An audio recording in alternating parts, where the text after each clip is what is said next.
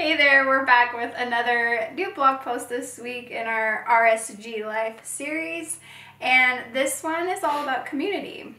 Specifically, it's about how to make new friends as an adult, because if you're like us, that's kind of hard and awkward, right?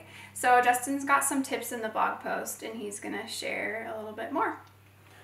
Yeah, so this one's kind of near and dear to my heart because it's something I really struggle with. I don't have a big circle of friends, and moving over here, it's been hard to kind of make new friends as an adult. So in the post, I talk about kind of getting over yourself and letting go of fear of judgment or worrying about people, because I think that's been big for me, is just forgetting about what people think about you. I think is kind of one of my fears, is being kind of shy and a little more introverted.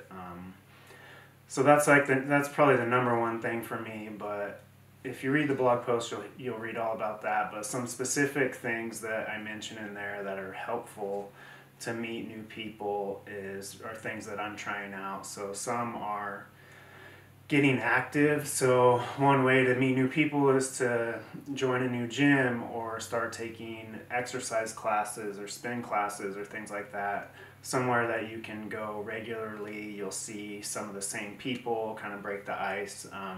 It's easier to kind of meet new people that way because you see them pretty regularly. Another option is to look on meetups. So meetup.com has a lot of kind of local activities, and you can kind of filter it by interest, and all you have to do is kind of sign up for these activities and show up, basically. Another one is volunteering, so finding something you're interested in. This has been good for me. I volunteer to coach like youth flag football with a friend of mine.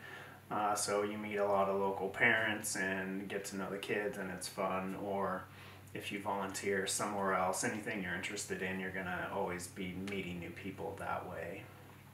And then the last one, which I'm not very good at, but Erica is good at, is kind of utilizing social media. So you might have a group of connections that you're just connected to on social media, but they might be in the same town as you, and you might be able to meet up with them for coffee or lunch or whatever, just to kind of break the ice and meet some new people. So those are my tips.